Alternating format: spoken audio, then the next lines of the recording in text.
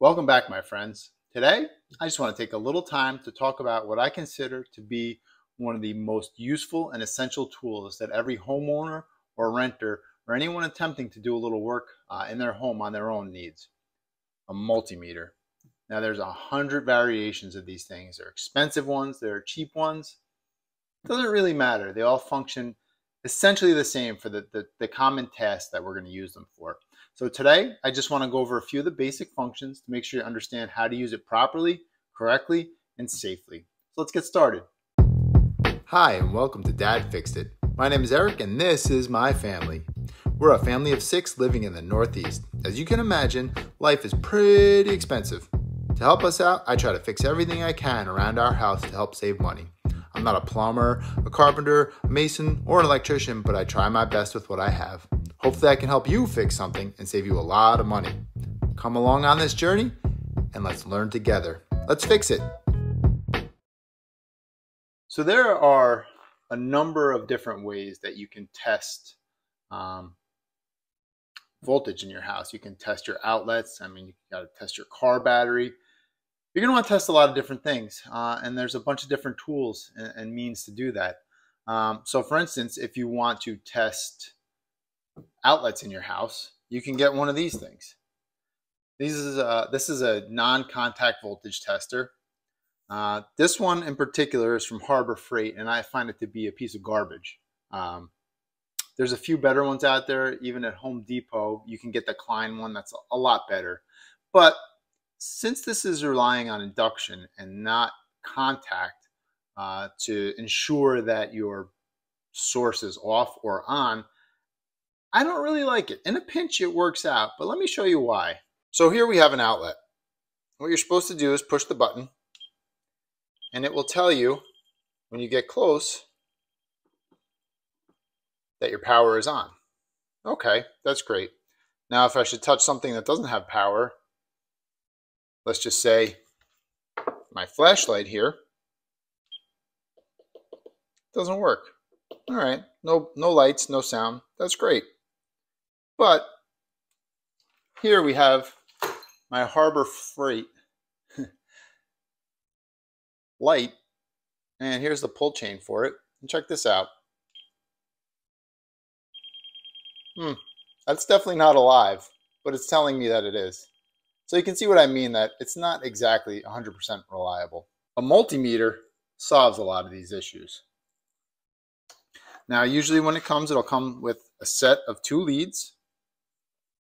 The meter, sometimes you have to put batteries in them, sometimes you don't. This is a very expensive multimeter. I would not recommend that you go out and buy something like this, but this is just the one I happen to have. And they're very easy to use. So a few basic functions. Obviously here, it's off. Here, with this little squiggly in the V, so that's showing you that it's looking for AC voltage. Now, if you're testing a battery in your car, or a battery, like a AA or AAA or CR132, that's not going to work, that function, because it's looking for an alternating wave on AC voltage.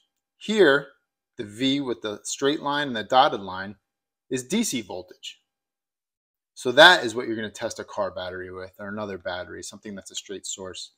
If you want a much more accurate DC, if you're looking for like a much lower voltage range, this will measure in millivolts.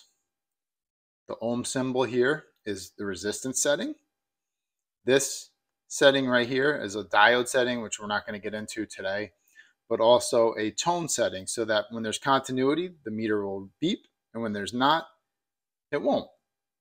And the rest of it we're not going to get into. So very simply, the leads are usually color coded. You can see right here, this guy's red, so you're going to put the red lead in, and most of the time, this one has some extra functions that we're not going to get into, but you put the red in the red one and the black in the black one, and just let's turn your meter on. Now, something that's very important to look for is the correct measurement. So you can see right here, it looks like, oh man, these leads just up in the air. We have 30 volts. We have 37 volts. If I touch myself, go across my fingers, oh my goodness, we have 375 volts. No, it's millivolts. So it's measuring some, just a lot of times they'll call it ghost voltage or ambient stuff that's in the air. It's not real voltage, because if you touch the two leads together, it pretty much goes away.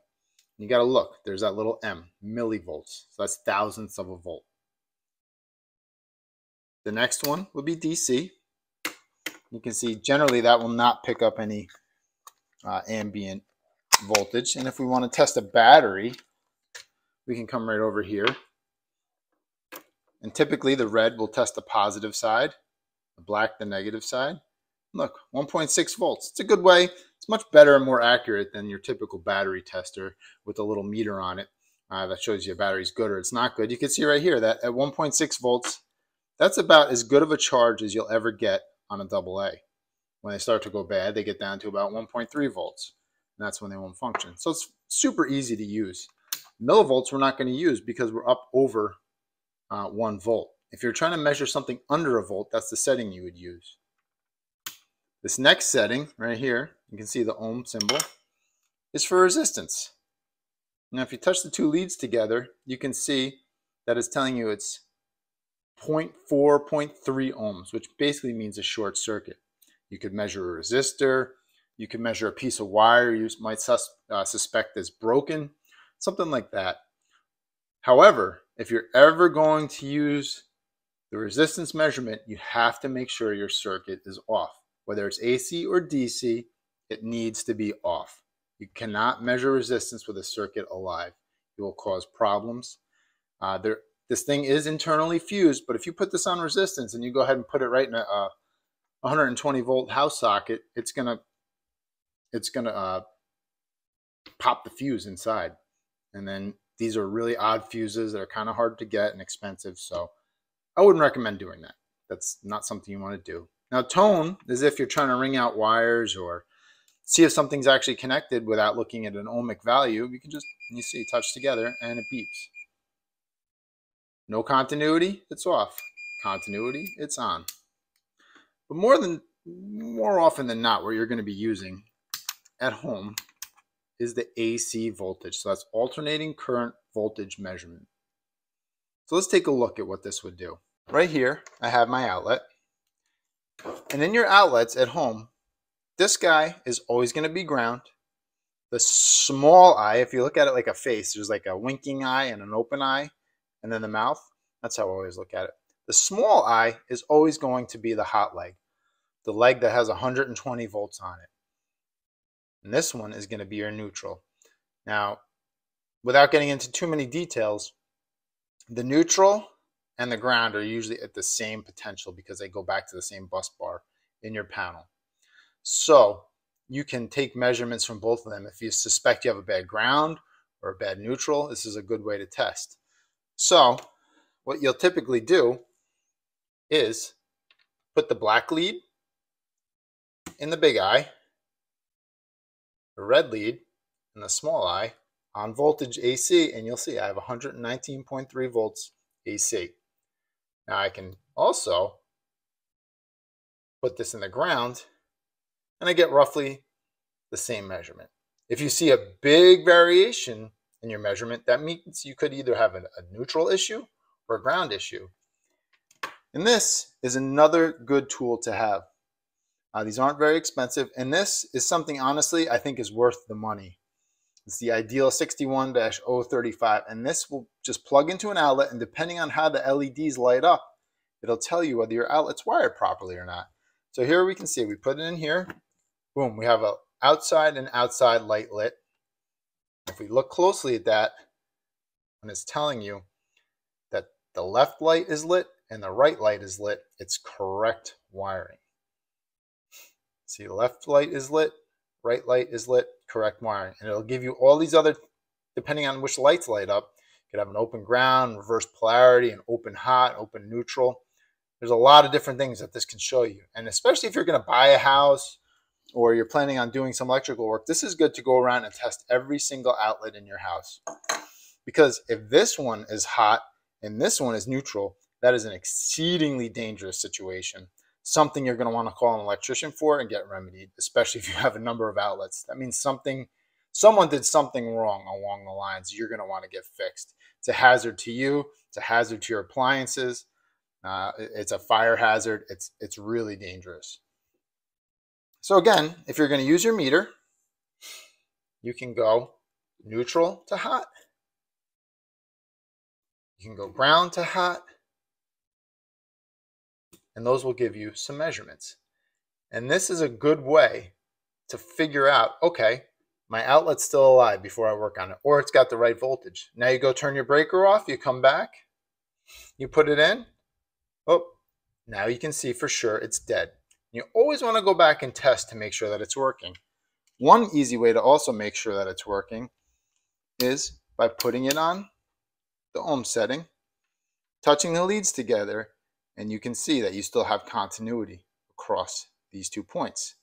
Now, if you had put this on ohm, stuck it in the outlet, and something you didn't really see anything happen, but then you want to rely on this for your safety to test, you could reasonably go back and test an outlet and it show nothing. But that's because the fuse inside is popped because you left it on the wrong setting when you put it in the outlet. And then when you put these together, instead of showing 0.6 ohms, it'll show open or over the limit. See, that's another just self-check. Every time you test, you should always self-check. Check your live source, put it in the outlet, see that you got 116 volts, 120 volts. Turn the breaker off, put it back in the outlet. Make sure that the outlet shows off. And to make sure your meter still works, you could go to another outlet and check that it shows voltage, or you could come over here and put it on continuity or on the ohms measurement and see that your leads are indeed good, because these do break and they do fail. So overall, that was just a brief overview of how to use a multimeter. So you can find these on Amazon, you can find them at Harbor Freight, you can find them at Lowe's and Home Depot. It does not have to be an expensive multimeter. An inexpensive multimeter is 1,000 times better than one of these, even a good one of these. Make the investment. It's something you should have. It'll ensure your safety. Always do your self-tests, check, recheck, and then check again. And this will keep you safer than any other electrical measurement instrument if you're going to be doing some work. And again, you can use it to check all kinds of things, like if you suspect that your battery may be going bad in your car. It's great to have. This isn't going to do a thing for you. You can check if your kids have ride-on toys and you wonder how the charge is doing on those batteries. It'll work great for that. You can check, like I was showing you before, AA's, AAA's, other batteries, even your rechargeable GoPro batteries. You can see the voltage state with those. You get very precise, very accurate measurements with these. And again, maybe I'll put some links down below in the description of some meters I recommend that won't break the bank, and that would be a seriously, seriously good investment. So I hope you learned something today. I hope this was helpful. Hope I was able to maybe save you a couple bucks. We'll see you next time.